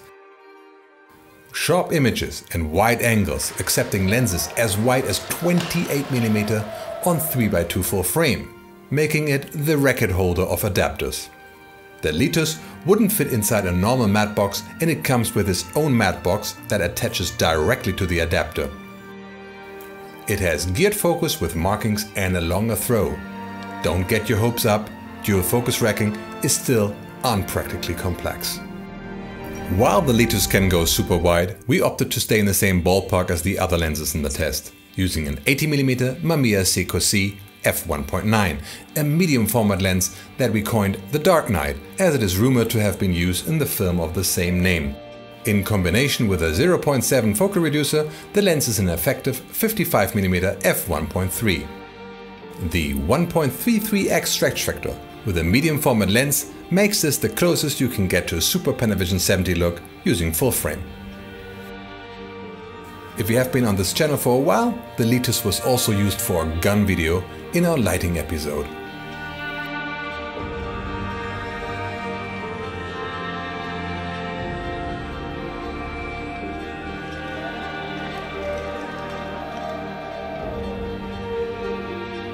Just like the SLR, the Litus is a dual focus system, and you're stuck at that, as you will not be able to get a variodopter large enough. You will not achieve perfect focus in the whole range unless you do dual focus racking. As the Litus is way more forgiving than a 2x system, it will allow you to get reasonable sharpness if the adapter is set in the right ballpark. 200% magnification shows a nice cinematic softness, but little anamorphic characteristics. Racking focus shows that there's no oval bokeh, like is to be expected with a 1.33 stretch. This setup also shows the problem with the extended Mamiya lens. Our sliding lens support didn't slide well enough, so you can easily see me fiddling with the lens during focus racking. If your subject or camera is not moving and you hit dual focus perfectly, the Litus is very sharp while not biting too hard. Basically, what I liked about the images of films like Rogue One and The Hateful Eight. Ramping the iris shows that the Litus can be used wide open with decent results. Not f1.3 wide open, but f2 wide open, which is by far the best in the test. It works well in the low light setup, and as the subject stays on the same focal plane, you can better judge how sharp it is.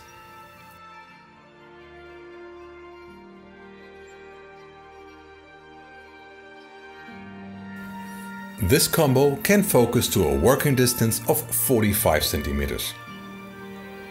Litus offers a medium flare and a low flare version. This is supposed to be the medium flare version, but as you can see, horizontal flares are mostly absent. Not that this has to be a problem. You can build your own flare characteristics with the setup like we did in our gun test. We will talk about how to do that in Scope Chapter 3. Some will miss the oval bokeh, but particularly this shot shows how sexy a honeycomb bokeh can look. And remember, Ultra Panavision 70 doesn't have oval bokeh either. Everything about the Litus screams professional. The build, the weight and the price. At the time of the release, the Anamorph-X was sold for $2,700 by Litus and for around $2,000 used. We will put links in the description.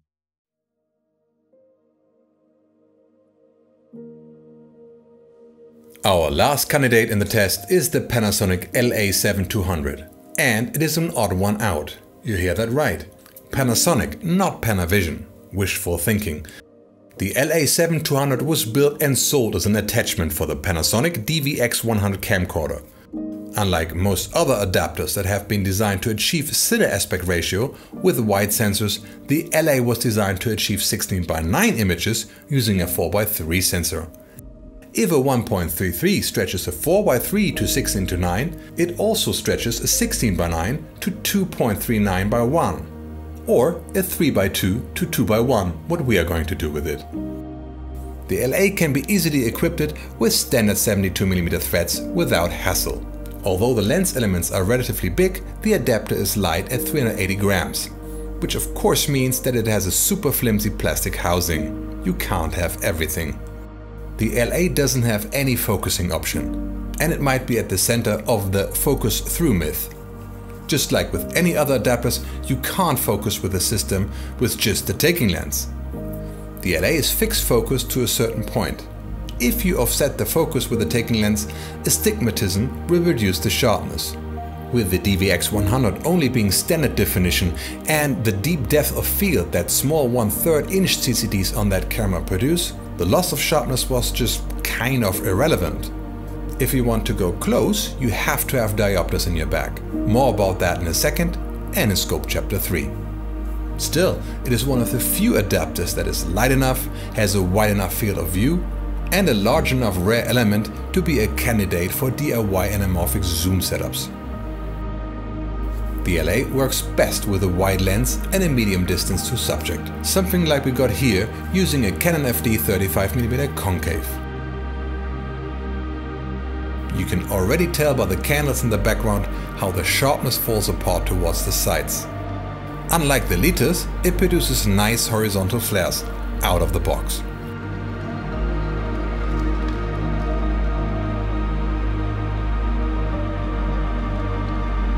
And as you can see in this context, focusing just the taking lens is sufficient. And there goes your focus through myth. When we reframe this to 2.39:1, we see a quite handsome overall anamorphic look. Sharpness is withstanding a 200% magnification, at least in the center.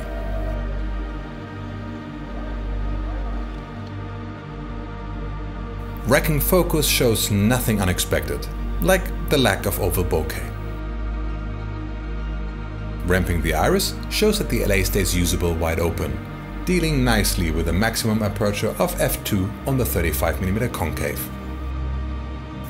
The second test setup reveals that the wide field of view might be practical, but that it's also kind of boring, at least in this setup.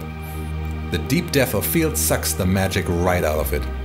It also reveals that the LA7200 is rarely really sharp, but it's sufficiently so in most situations when a wide lens is used. For a close focus, you're going to need diopters, and the LA has no threads on the front. One simple method is to simply use 70mm diopters like this from Vivitar. They are not great, but sufficient with the LA. More about those in our diopter feature in Scope Chapter 3. As the opening of the LA is 108mm high, you can make them stick inside that way. Not elegant, but fast to swap. And that will be important when working with the LA. This way you can focus very close, but the 77mm diopter will reduce the available field of view, so you will have to use a longer lens or crop a little to avoid hard vignetting. The Panasonic LA700 offers a hint of a wide anamorphic look with little effort and weight, which is why the LA became so popular and hard to get. At time of release, the Panasonic LA7200 was traded for $1,000 in good shape. Links are in the description.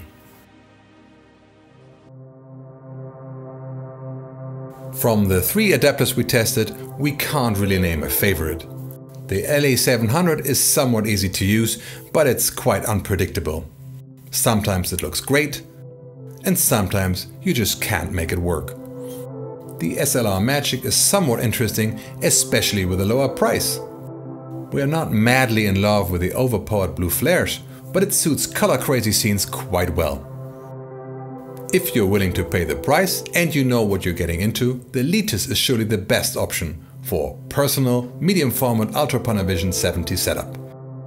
Don't you wish it was as practical as it looks good?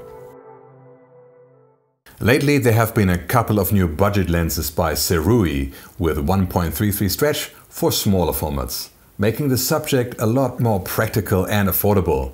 We haven't used any of those and we are not terribly thrilled with the footage we've seen, so we didn't include those in the test. We prefer the more expressive look, the flexibility and customizability that the DIY options deliver, if one decides to go down the budget road. Before we go into tips and tricks with alternative usage and ideas for shooting anamorphic, let's have a look at the whole range in the test. It's a game of trade-offs.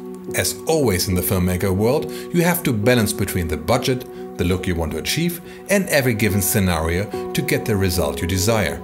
Experience and trying out a lot of things in the specific circumstances will give you the anamorphic recipe that works for you, the scene, and your wallet. Never underestimate the practical aspects of a production. What good is a nice look or an affordable solution if you ruin your best takes because of missed focus? If you have a crew to pay and a long shot list, we definitely recommend renting Cine lenses. The cost will be easily outweighed with the time you save. The results will improve and your talent will appreciate if you don't have to fiddle around too much, as that will change the dynamics and the atmosphere on set a lot. Still, it is nice to know that even with very limited resources, one can get amazing results and an image so individual that it separates one work from the crowd. And if it's just about the look, how would you compare a $10,000 Cine lens with a $500 projector attachment? Or a wide 2x Cine lens against a wide 1.33 adapter? Or a modern lens against a vintage one? Let's battle a bit. Can you tell which is which?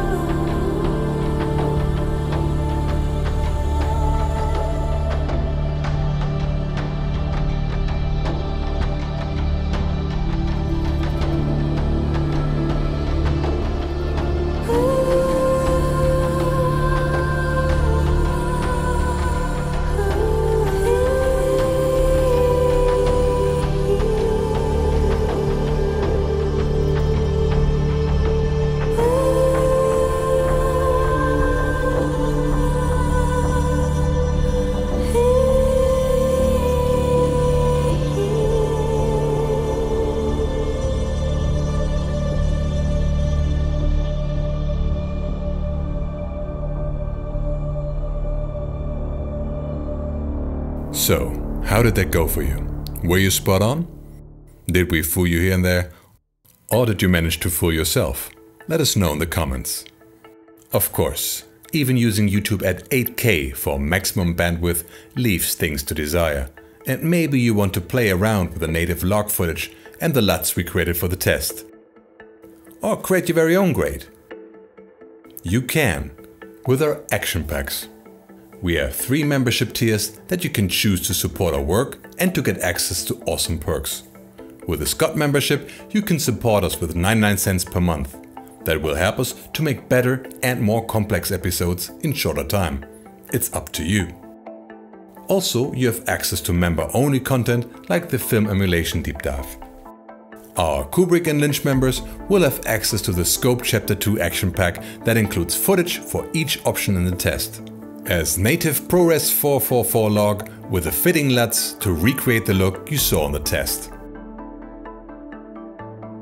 We will also include the unicorn LUT that we used to create the dream sequences in the Atlas part of the episode.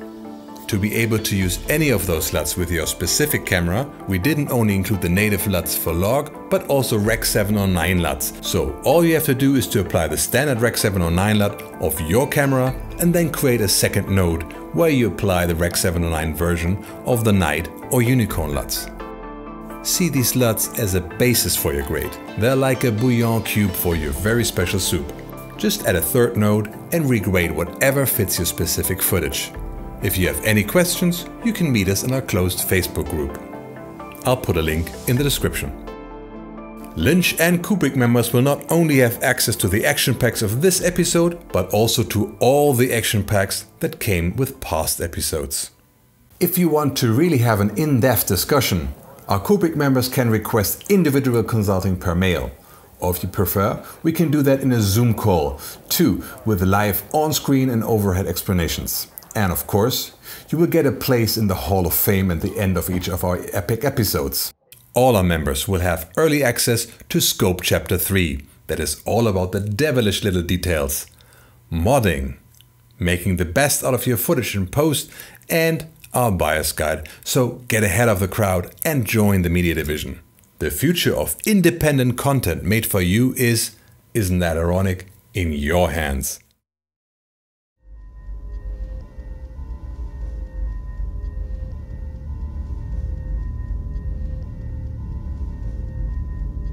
What's this? Our Scope episodes have the goal to give you a solid overview about everything anamorphic. But of course, we can't show you, nor do we have expertise with even the fraction of the lenses or adapters out there. If there's something like an authority in DIY anamorphic, it is Dierk Hagedorns with his YouTube channel Anamorphic on a Budget. I'll put a link in the description. Dierk has a dedicated video about any lens and adapter you practically ever heard of, as well as brilliant tips and guides all around the subject. Hey folks, Dierk Hagedorns here from Anamorphic on a Budget. As the name says, my work is all about creating the anamorphic look without exploding the budget. Sometimes that involves renting very expensive gear. Sometimes it's about building your own DIY setup. And sometimes it's about faking the whole thing using modified lenses. The anamorphic look is just another resource in your library, and I work very hard to make sure filmmakers from all budget levels can create something that looks fancier than they thought they could. I have a deep understanding of how anamorphic lenses and adapters work. That comes from reviewing dozens of them on my channel. And I can get a good evaluation of how an anamorphic adapter will perform just by taking a quick look at it. That is for sure my superpower. Besides making gear reviews, I've been working on a long-term course which goes from the origins of the anamorphic format to building your own setup and then editing your Cinemascope footage. The Anamorphic cookbook has new videos coming out weekly, and you can get even more of them by becoming a member of my channel. Last, if you're feeling lost, there's a place where all anamorphic shooters gather, and that is the Facebook group, Anamorphic Shooters. I've been an admin there for years, and it's the largest collaborative space to get your questions answered and to showcase your work. If you plan on joining, just make sure you answer the questions properly. I'm Dierk Hagedorns, and I'm out. All of the subjects we covered so far are for shooting anamorphic in a quite conventional way. But there are some interesting things you can do with anamorphic that go beyond that.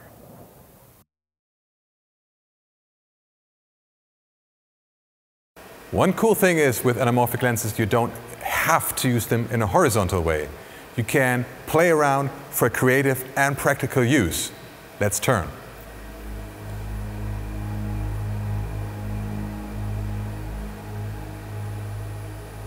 Now, think you're producing for a 16:9 end result.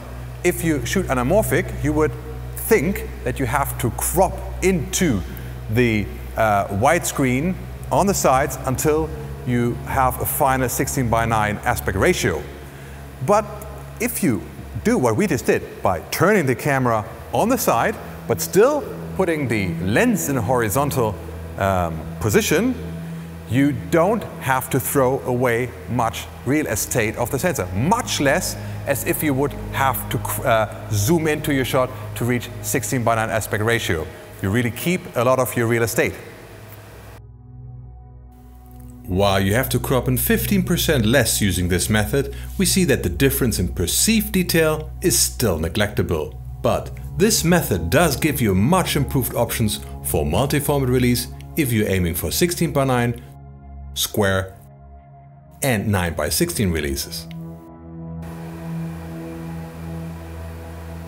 If you keep your camera in a horizontal orientation but rotate the lens by 90 degrees, you can have an aspect ratio which is more like a square. Maybe you want to shoot for Instagram or for some other medium that allows you square medium, or even something more narrow where you can crop in. It has some other advantages too, and that is that the flares are now vertical. That allows you to do very stylized and interesting things that can look very creative. A good example is Audio Slave in Be Yourself. Just to be clear, this Audio Slave video most probably used streak filters and not vertical anamorphic. It is just an example for the creative use of vertical flares. And of course there's one thing that can really be vomit-inducing. You can just turn an anamorphic lens left and right to give you really like weird, wonky effects, to make it very, very disorientating. Just like a Dutch angle, this effect can be used to show that something is off. David Fincher used it in Alien 3 to make you feel that the shit, or rather Sauronumspa, is about to hit the fan. I'm sure there are a million ways to use anamorphic in a creative way, and that most of those haven't even been tried before. So it's up to you. Show us what you can do. The sky is the limit.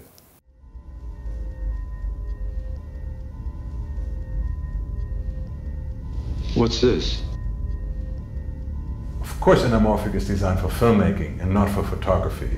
But exactly that is what makes anamorphic interesting for photographers.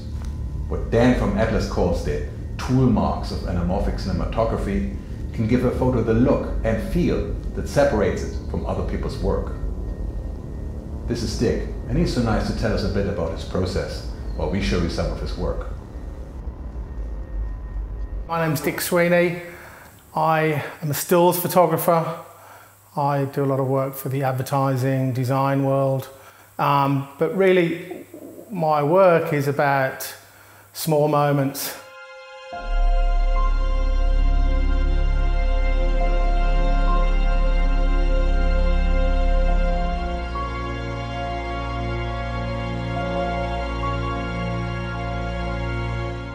I think the anamorphic process helps to underline those fleeting moments, ordinary moments, but somehow get elevated by that beautiful format.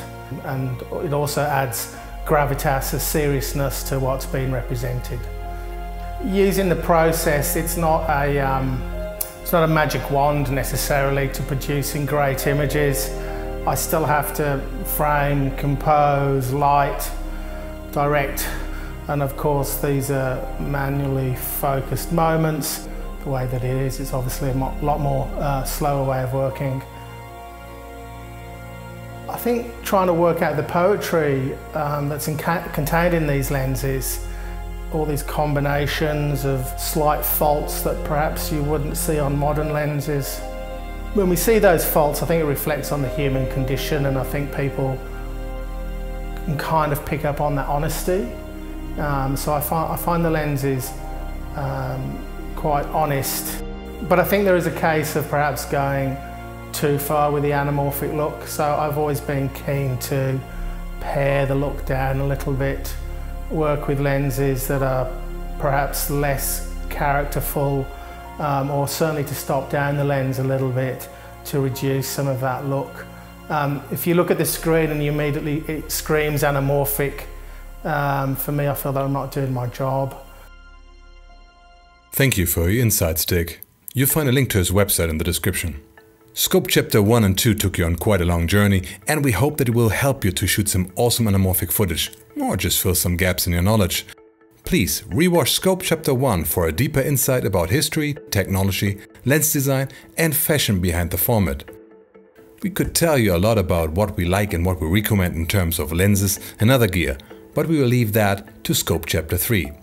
As we show throughout this episode, Scope Chapter 3 will have a lot about very specific subjects like taking lenses and bokeh design, diopters and how to achieve close focus on a budget, rigging anamorphic lenses and setup for simple solutions to experiments with anamorphic zooms.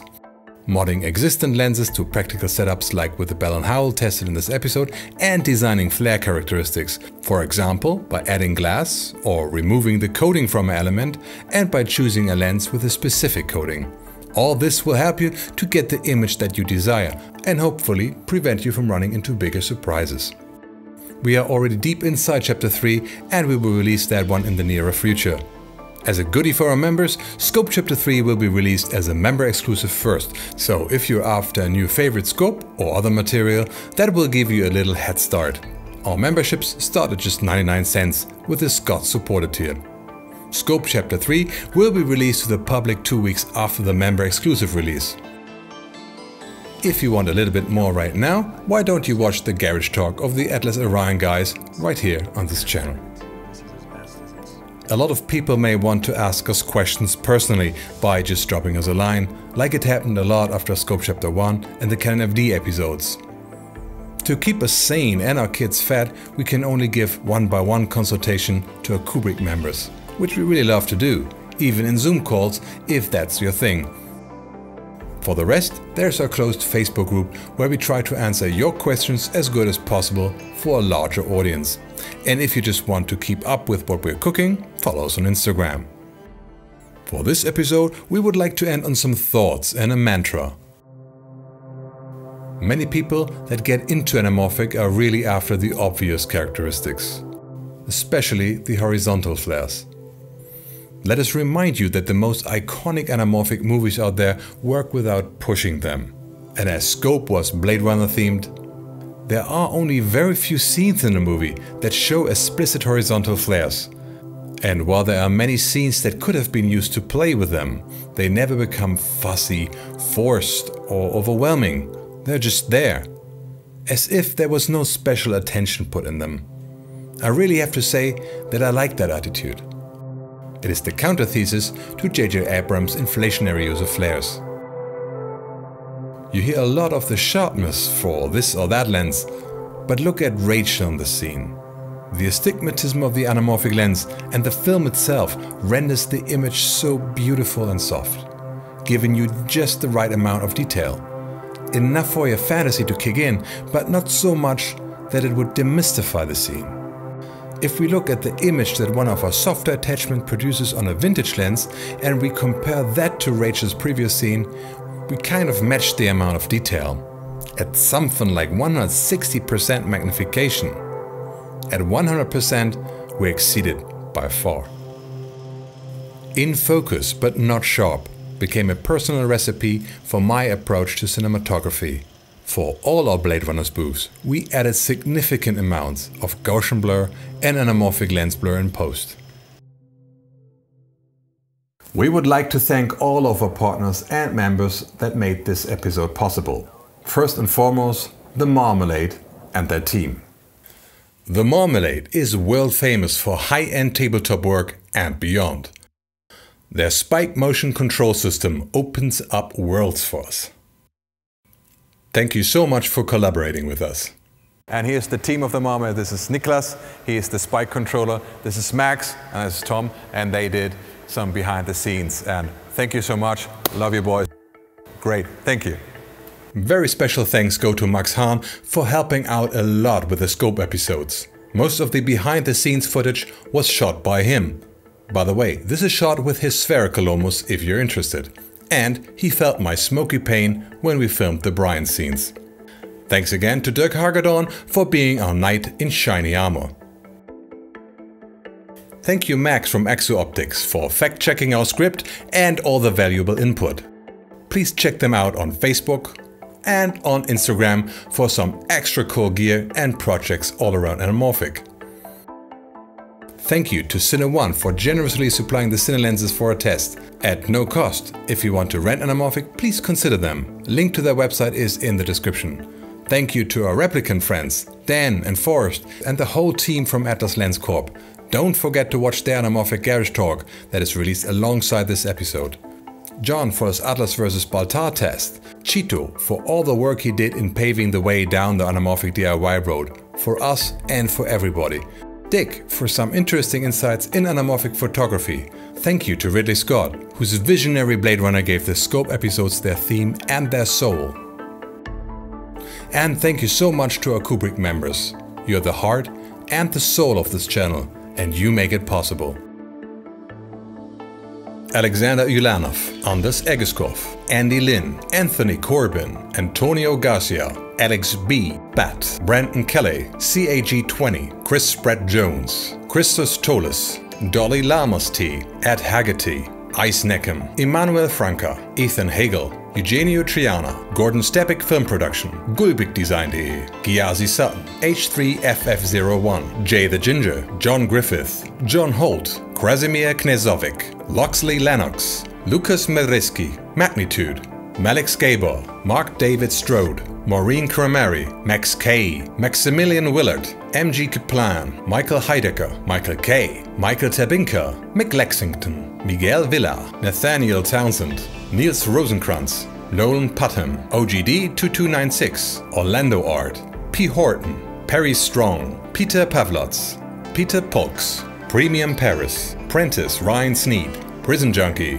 Raul Jill Jr., Raul Queris, Rio Jiang, RJ Parmenter, Roger Ari Sheldon, Ryan Gines, Sebastian Rooks, Sergei Grebnev, Sergei Kotov, Skinny Kid, Srabble, Steve Welsh, Stephen Caban, Stephen Comeo, Tao Tao in NYC, The Woman That Doesn't Want to Be Named, Tim Knight, Tony Watimena, colorist filmmaker, Trevo PhD, Okrik Vanagosum, Vinchandra, VS, Wolven Production, Yankyip. Don't forget that Kubrick members get consultation, so if you want to do that in a one-on-one Zoom call and have us show you things, let us know. Of course we love all our other members as well. Thank you so much for your support. Your action pack and special content awaits you. The Division salutes you. This is Nicholas, signing out with a delicious vision. Shoot something amazing.